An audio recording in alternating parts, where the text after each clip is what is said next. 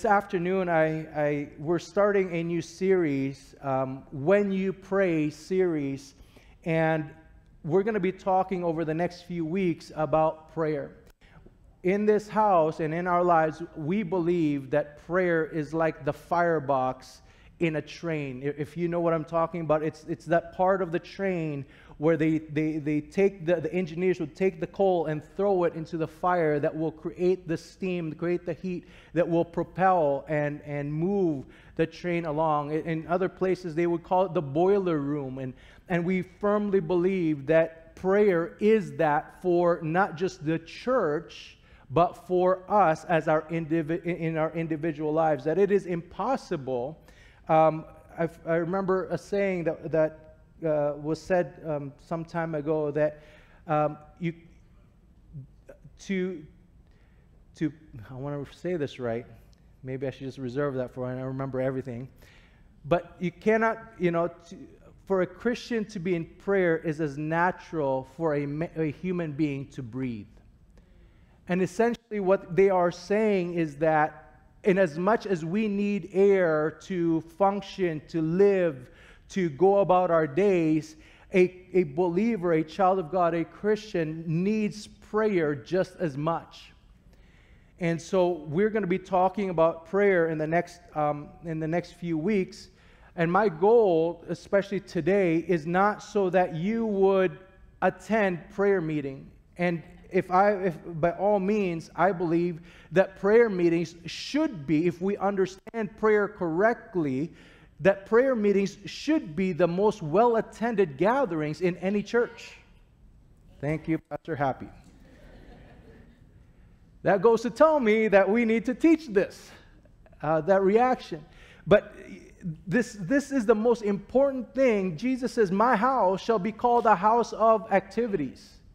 My house shall be called a house of programs. My house shall be called a house of fun and games. He doesn't say that. He said, my house shall be called a house of prayer for all nations.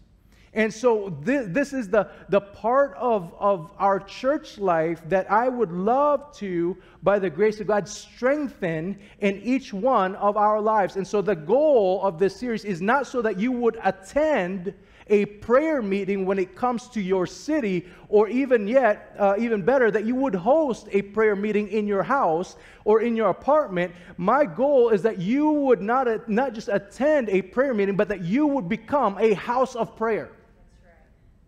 And when I say house of prayer, I don't mean the church house of prayer. I mean you as an individual, your house, Peter puts it this way, you also, like living stones, are being built into a spiritual house to be a holy priesthood, offering spiritual sacrifices acceptable to God through Jesus Christ. You are the temple of the Holy Spirit. And so my goal is way beyond your attendance at a prayer meeting. My goal and my heart's desire today, by the grace of God, is that you become a house of prayer. That everywhere you go, June, is that June? Oh, Brampton is here. Hey, anybody else from out of town? You kind of caught me by surprise there, June. Welcome, brother. Where was I? That you become a house of prayer. You see, when you understand prayer and when you become fervent in prayer, nobody has to drag you to a prayer meeting. You become a walking, living, breathing prayer meeting everywhere you go. You're praying for people that you meet across the street. You're praying for your neighbors. You're praying for people that the Lord puts a burden on you. And so my goal and my heart is that we don't just come to a prayer meeting, that we become a house of prayer individually, so that when we come together corporately, the fire of God comes down and things begins to shift in the atmosphere, because there's a power and an agreement in our faith, because we're walking in a lifestyle of prayer, like what we're called to be. Yet this is part of what I've been sensing over the past few months, and I'm not sure if you saw the theme over the past few months. I believe it started just before Father's Day, that I really began to have a sense in my heart of what the Lord is saying to perhaps the church in general, but even more so for us. That there is a drawing of God to His church. He's drawing you and I back to a place of first love.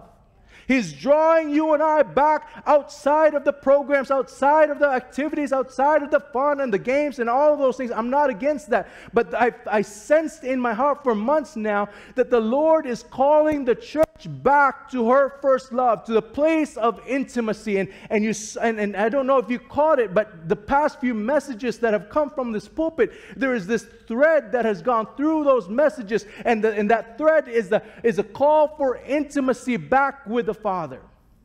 Whether that was Michelle coming here and preaching about abiding in the vine, and Christine preaching about to love and to know, and even Dr. Roy's message last week about the dangers of sin, and even that message was in a way God's invitation for us to turn away from our pet sins and our secret sins to a place of intimacy and being right with Him. The thread through all of these weeks that we have been talking is that God is calling you and calling me back to a place of first love. That we don't just go through the motions of Christianity and churchianity, but that we would really have a fervent fire in our hearts for God and God alone. So He's calling us way beyond just attending a prayer meeting. If you remember, there was a parable in Matthew 24, 25, and even some of 26 when Jesus is talking about and teaching the disciples about the last days. He gave a parable of the 10 virgins, the 5 of them being wise and the other 5 being unwise. That they all came and they were excited to meet the bridegroom. But because the bridegroom was delayed in his coming, they all fell asleep. And then when the time came for the bridegroom to show up in the middle of the night when they did not expect, the wise virgins had fire in their lamps, while the unwise was running out of oil, and they missed out on the visitation of the bridegroom. You see, we can be Christians for so long and be fervent in the early days, but the question is not how you start, it's how you finish. It's not about how you begin, it's can you last the journey through all the betrayals, through all the pain and the hurt and the offenses and the delayed answers to prayers where hope deferred makes the heart sick. Can you continue walking and still be fervent in your love? Can you go through the years of living through this life and what this life has to throw at us and still have a fire burning inside of our hearts for the bridegroom whose name is Jesus? You see, that's what we're called to do, and that's what my fear is that with all of these things that is happening around the globe and around the world, these are the things that you're seeing, the wars and the rumors of wars. These are a reflection of what is happening in the spirit realm. That there is a war that is happening in the spirit that is being manifested today in the Middle East and in Europe and wherever else that we're seeing this turbulence. There is a war that is happening in the spirit, but I also believe simultaneously that there is a war that the Lord is fighting, and that is the war for the hearts of His people. My prayer is that we don't get distracted by all of the things and fall into fear and anxiety and anxiousness, and our hearts for Him will begin to grow cold in the last days. And so, friends, this thought, this urging in my heart that I cannot get away from. For how long are we going to talk about this and go at it from different angles? I really don't know, but I know that it is the Lord calling His church back to her place of first love. I don't know where you are at. I just know where I am at. And I know where the Lord wants us to be in our hearts. You see, it's not just about the activities that we do, because we can be here and we can attend all sorts of activities. The question is, where is your heart? You can go through the motions and do everything the same, just like the church in Ephesus in Revelation chapter 2, where they were calling out the false apostles. They were doing great work. They were advancing still. They were doing the good work still. But Jesus says, I have this complaint against you. You have forsaken your first love. Oh, that you would go back to what you did at first, he says. Because it's not so much about what we can do for the kingdom. Is our heart still burning with him? Is our hearts still burning with him? Is our heart still burning for him? Will we still worship when the worship team is out of tune? Will we still give our all when it's too cold in the room and the seats are not as comfortable and there's no snacks prepared beforehand as you walk into the community room? Or does any of that even matter? I want to get to the place where none of that matters. When we come before the Lord and we begin to worship, that our hearts are focused, laser focused in on him, that it doesn't matter what is going on in the room, my heart is anchored on him, and I'm having this encounter with Jesus and expressing and receiving the love of God for me. That's when you know that you are in that place and your heart is burning, when nothing else is distracting you from it. You remember when you first fell in love with your spouse, that it didn't matter how many hours you had to work overtime. You could stand on that machine for 12 hours straight. And I'm trying to be serious. It's true. You remember that? You're standing in that machine. You got a smile on your face. Stop. You stand there and nothing is bothering you. Your annoying coworker, now you don't even pay attention to them. The boss that's always riding you, every time they talk to you or they complain and they run you down, nothing ever bothers you. Why? Because there's a focus. There's something that is greater that is taking up your attention and your affection. You're not helping right now. Like, trying to stay focused with my message. But that's what I'm talking. When all of these things are happening, is our heart still anchored on him, that it doesn't matter what is happening here, because this is so connected that I'm enamored with the face of Jesus, my Lord. So I want to talk to us today about prayer. Our text today is in Luke 11, verse 1. One verse. I don't have so much of a teaching today as I have a message. And I pray that you would receive it, you would catch it, and you would run with it, that you would begin to live it. You know, this Jesus that we talk about, we preach about, that we sing about here in church, I've said it before a few weeks ago, but sometimes we can go through the motions and really not have the reality of Jesus present in our hearts and in our minds. It's like singing karaoke to this unknown God. But this one that we sing to, this one that we talk about, this one that we preach about, this one that we plan our lives around, this one whose name is Jesus is real. And the reality of Jesus must apprehend our hearts. That is the hope of everything we do, is that all of these things is towards and about a Jesus who is alive and who is real. In Luke 11, verse 1, it says, one day Jesus was praying in a certain place. When he finished, one of his disciples said to him, Lord, teach us to pray, just as John taught his disciples. Lord, teach us to pray, just as John taught his disciples. Initial reading of that, we can read through that verse and read on. But within that verse is this great mystery. Within that verse is this that needs to be unpacked, because it is profound and it impacts the way that we begin and we should see what prayer is. Teach us to pray. Jesus was praying, and when he was done praying, one of his disciples came to him and said, Lord, teach us to pray, just as John taught his disciples. I want us to understand something, that the disciples of old were not people who were Gentiles. They were not people who did not know how to pray. The first disciples of Christ, the 12 disciples, were all Jewish. They were all Hebrews. They knew prayer. They prayed 3 times a day. They have prayer books. Prayer is part of their culture. Prayer is a habit that has been ingrained in them from early stages of when they can begin to talk and they can begin to crawl and walk.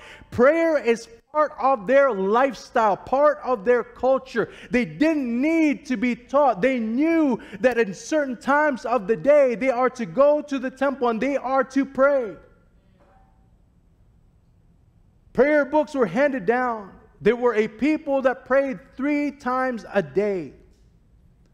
David says in Psalms 55, evening, morning, and noon, I cry out in distress, and he hears my voice. In other words, he was praying to God. Some of us would say, yeah, I pray 3 times a day, maybe 6 times over every meal that I eat. But the Jews knew prayer. Daniel says in chapter 6, now when Daniel learned that the decree had been published, he went home to his upstairs room where the windows opened towards Jerusalem. 3 times a day he got down on his knees and prayed, giving thanks to his God, just as he had done before. You remember that in the case of Daniel, that was the way that they were able to entrap him. Was that because they knew that he was going to be praying to Yahweh. They knew that he was going to be praying to God. They used that against him. Prayer was part of their lifestyle. They were a people of whom prayer was part of their culture, a habit ingrained as much as eating kosher meals was, celebrating the different feasts, or coming to worship at the temple or hear teachings at the synagogue. It was part of what they did. It was ingrained in them, which makes the requests all the more intriguing. You understand that when the disciples came to him and said, Lord, teach us how to pray, it's like a Filipino going to somebody else and say, can you teach us how to cook rice? Or a Portuguese going to somebody else saying, can you teach us how to cook sardines? It's so part of us that we don't need to be taught because we walk in it, we do it. But yet here are the disciples now seeing Jesus praying, and as soon as he was done, they go to him, Lord, can you teach us how to pray? In other words, there was something that they were doing habitually that they were missing internally. They were doing something day after day, day after day, week after week, month after month, year after year, but yet they were missing on something that was so present in Jesus, because you could do things out of habit and still miss out on your encounter with God through that. Lord, teach us to pray. The disciples had been watching Jesus. How he prayed, what he prayed, but more importantly, I believe that they began to notice what would happen to him when he prayed. They knew that Jesus was going to pray. They knew that because they grew up in that. They knew perhaps what he would pray about. But what they began to notice, I believe, is what would happen to him when he prayed.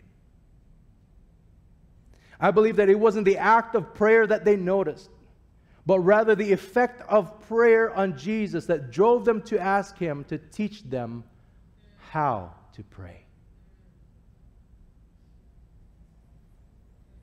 You see, when Jesus prayed, the Father heard him, but something also happened to him. In Luke chapter 9, verse 29, it says, as he, Jesus, was praying, the appearance of his face changed, and his clothes became as bright as a flash of lightning. We know this context was in the Mount of Transfiguration, that Jesus went and prayed, and his face began to shine as he was communing with the Father.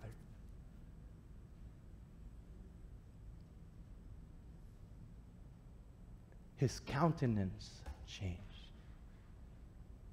His being changed. Through what? Through prayer. Why? Because he was communing with the Heavenly Father, face to face with his Father. Do our countenance change? Perhaps you and I are like the disciples. We go to prayer meetings like they did 3 times a day. But the only thing that changed is the time of day, and our countenance remained the same. You see, the question I have for us today is, could it be that we're missing something? Could it be that we're missing something about prayer? So they saw Jesus when he prayed. It wasn't a drag to him. It wasn't a chore to him. He willingly, in other parts of Scripture, it tells us that Jesus arose early in the morning and went out to pray. Even when it was not yet the time of prayer, he went out to commune with the Father. And they saw this, and they saw the transfiguration. They saw how his face changed and his countenance changed. You see, the pursuit of prayer, my friends, the pursuit of prayer is not the discipline of prayer. It's not just a discipline of prayer is good. Some of us need more of that, but that is not the pursuit of prayer. We don't pray just so we can check off the box that we have prayed. We don't go to prayer meetings so that, hey, life group leader, check it out. My attendance was there. I was there. We don't pray just so we can go through the act and the discipline of prayer, because that can lead to religiosity. We don't pray because we are in pursuit of answered prayer. I'm all for answered prayer. That's one of the reasons why we have prayer meetings. We believe in answered prayers. But that is not the pursuit of prayer. You see, the pursuit of answered prayer can lead to idolatry, where you idolize the answered prayer rather than the one that you are communing with. The idolizing of answered prayer, that when prayers are not answered, you throw a tantrum like a teenage kid and leave God because your prayers were not answered.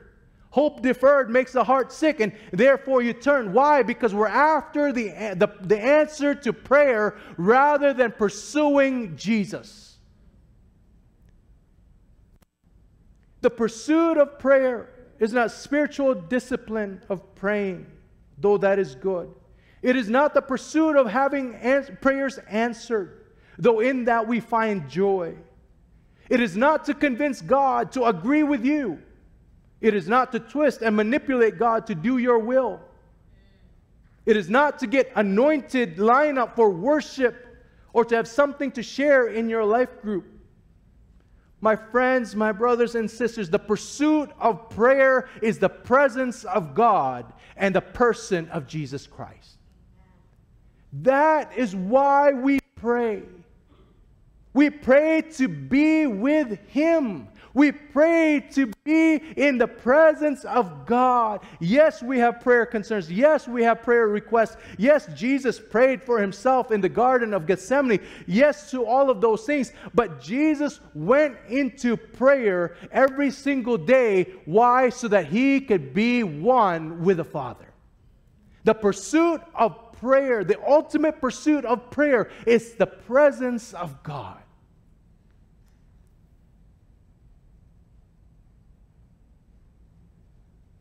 Luke 9:29, again, as he was praying, the appearance of his face changed, and his clothes became as bright as a flash of lightning. As he was spending time in prayer.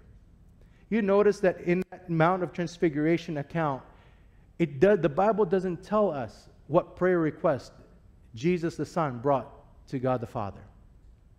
It just said that he was in the presence of God. And as he was praying, his countenance changed.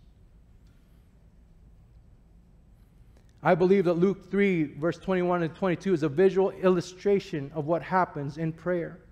Luke 3 says this, when all the people were being baptized, Jesus was baptized too. And as he was praying, heaven was opened, and the Holy Spirit descended on him in bodily form like a dove. And a voice came from heaven, you are my Son, whom I love. With you I am well pleased. I believe that prayer, that text is a visual illustration of what happens when we pray. Or what should be happening, what we desire to be happening when we pray. That when we go to our secret place, the heavens will open up and the Spirit of God descending and fellowshipping with us. And we are now in the presence of our Heavenly Father. And in that place, we begin to hear the voice of God. You are my son. You are my daughter. You don't need to fear a financial crisis. You don't need to fear this. It's in that place of intimacy that we hear the voice of God speaking to us, the word that our hearts need to be at peace with Him. I believe that that's what happens when we go to our secret place, not seeking for answers. Not because some of us, we only go to our prayer closets when we have a need.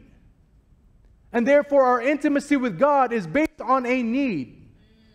Based on a problem. We only go when we have problems. We only go when our girlfriend breaks up with us. We only go when there's financial crisis. That means that our intimacy with God is problem based. So we only go when we have issues. And when there are no issues, that means we have no intimacy with God. You see, the pursuit of prayer is intimacy, being one with the Father. And I just so happen to have these things I'll talk about later on, Father. But right now it's about me and you. It's about me and you, my Father in heaven. And as I'm communing with Him, as I'm being one with Him, it's like, oh, by the way, Dad, I wanted to talk to you about this thing. You see, for us parents, we desire for our children to come to us not only when they have need. We don't mind that they have needs. But imagine your children only coming to you when they have a need. It's not that we don't want to provide for it. It's that the relationship is not need-based.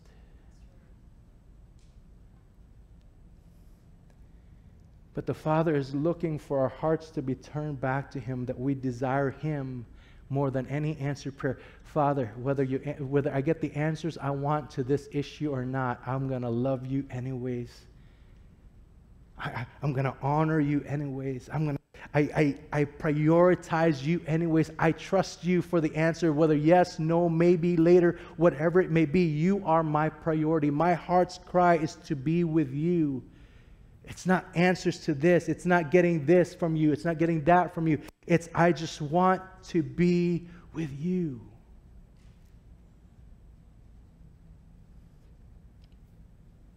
There is a sweet fellowship that takes place, which then fuels our prayer life. There's a sweet fellowship. The heavens open. The Holy Spirit descends upon him, and now he hears the voice of the Father giving him affirmation. There's this sweet fellowship that takes place, which then fuels our prayer life. When the pursuit of prayer is not the answers to requests, but His presence, we will never run from prayer meetings, but to prayer meetings.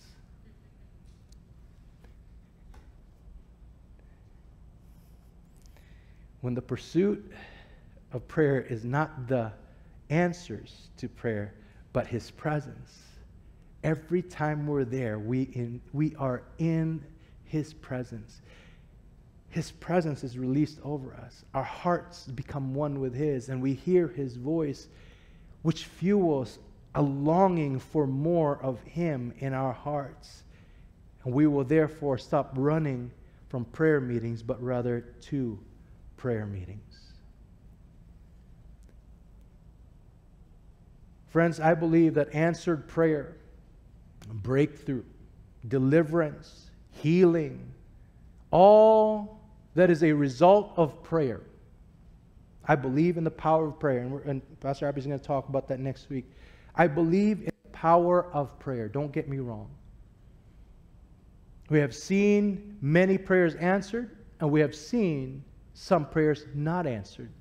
But whether we get answers to prayer or we don't get answers to prayer, blessed be the name of our God.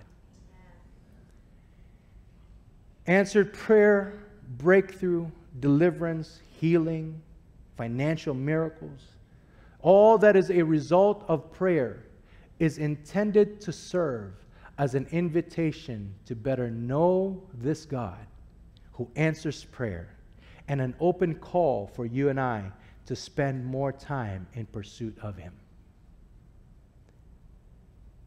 When the Father answers prayer, that is not your cue to excuse yourself from being with Him. I personally believe that each time that the Father in His goodness and His faithfulness and His omniscience answers prayer, whether that be yes or no, the answered prayer is His invitation to draw us closer to Him.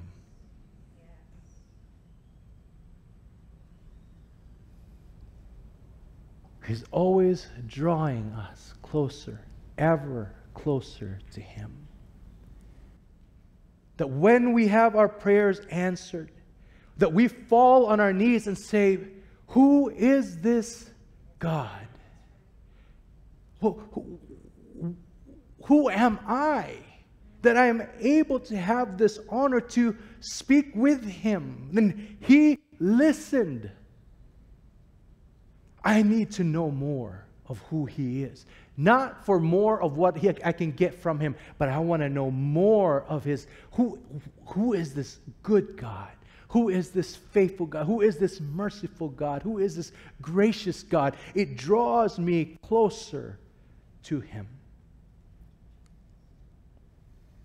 It is His presence that sustains us in times of prayer.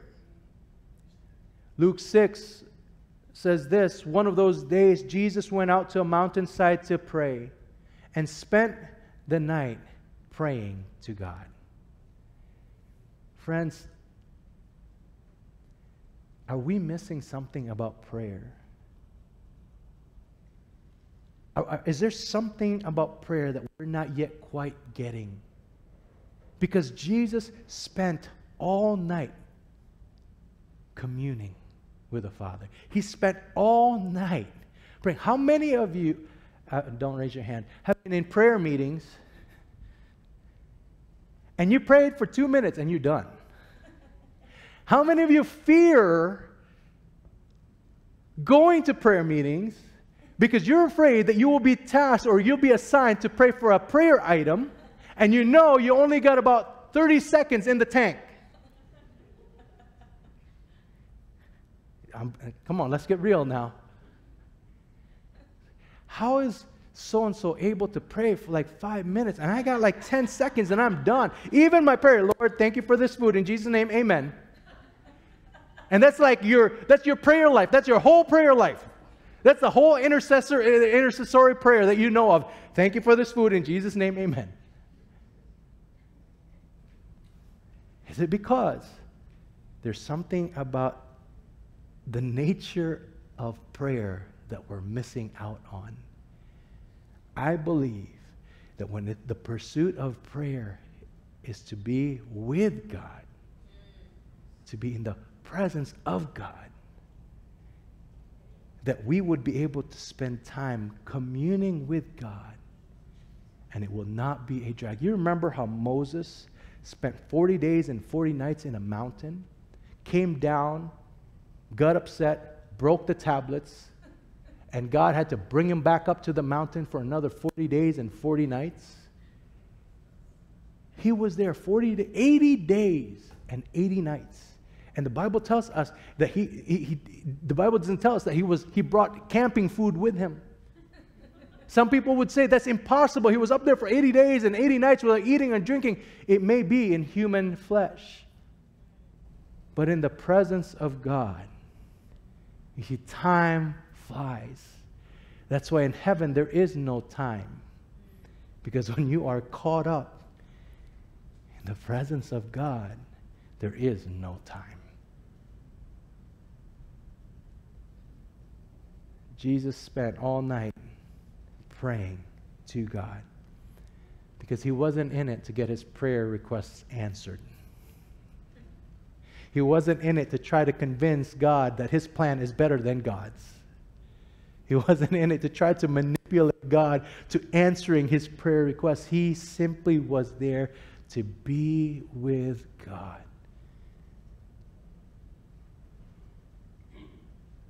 What if that is a pursuit of our prayer life? Not necessarily to get it. I'm not saying you can't pray for needs.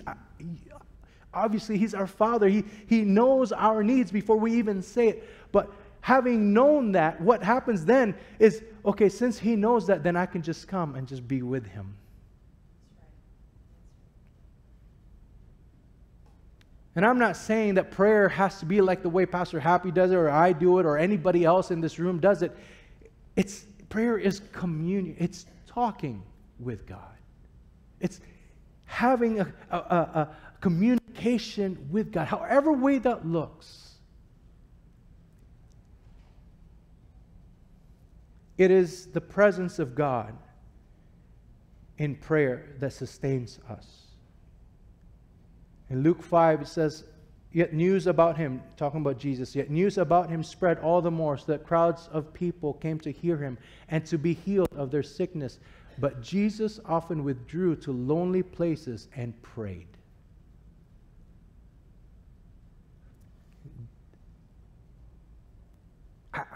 For some of us, we probably would have stayed with the people and gotten our fix of affirmation, gotten our fix of boosting our self-confidence, hearing the accolades, look how great you are, look what you did, and blind man seeing, dead man walking, all of these things.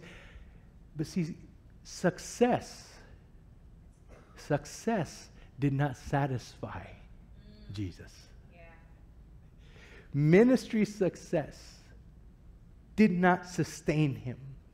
There's something that is so much sweeter than the accolades of man. There is something so much sweeter than the applause of man. There is something that is greater, it is in the place of prayer that you're hearing the voice of the Father and the presence of God. And Jesus says, I don't care about the accolades, the applauses, the recognition, all those things. They don't satisfy me. The place of prayer and intimacy with the Father is what sustains me. It feeds me, it nourishes me, it strengthens me. I am one with the Father, and that is the greatest blessing of all, is the presence of God in your life.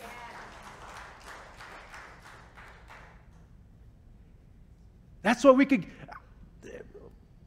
People give you great job, great preacher, whatever. Okay, it's in this presence. It's hearing. Okay, we've heard the multitudes and what they all got to say. But Father, I want to hear what you have to say. I know that the multitudes will cry out, Hosanna, Hosanna, blessed be the name of the Lord. One day and a few days later, they'll cry out, crucify him. And so, Lord, I don't get my sustenance and I don't get my strength and my source from them. Father, I'm here to be with you. I love you.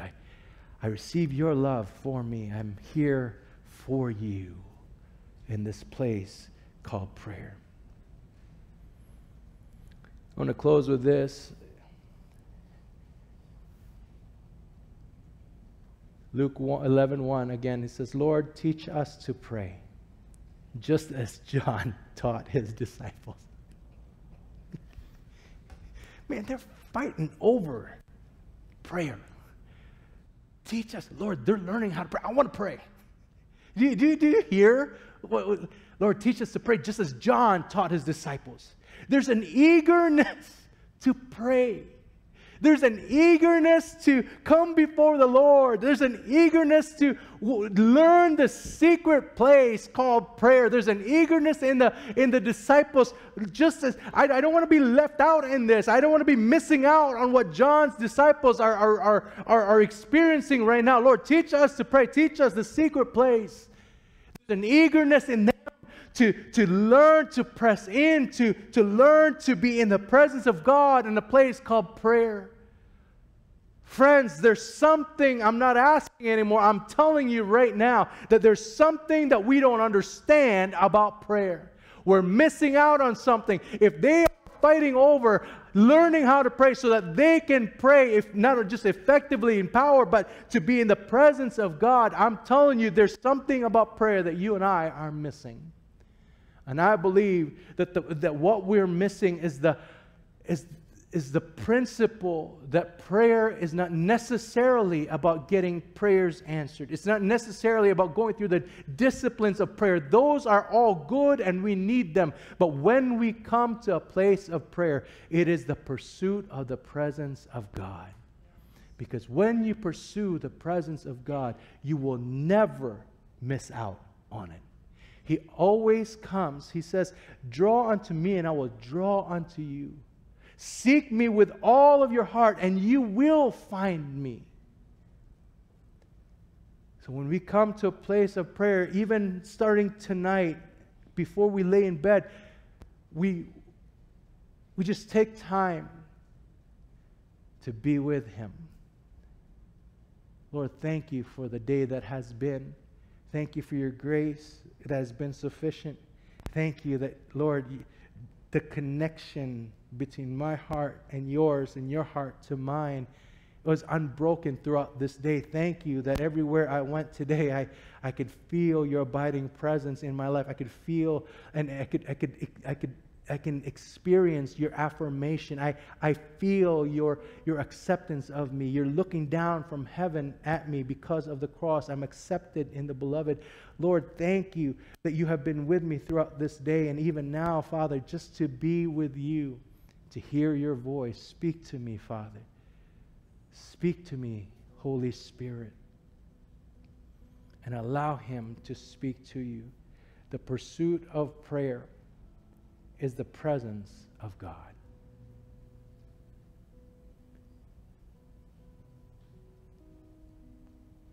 It's the presence of the Father.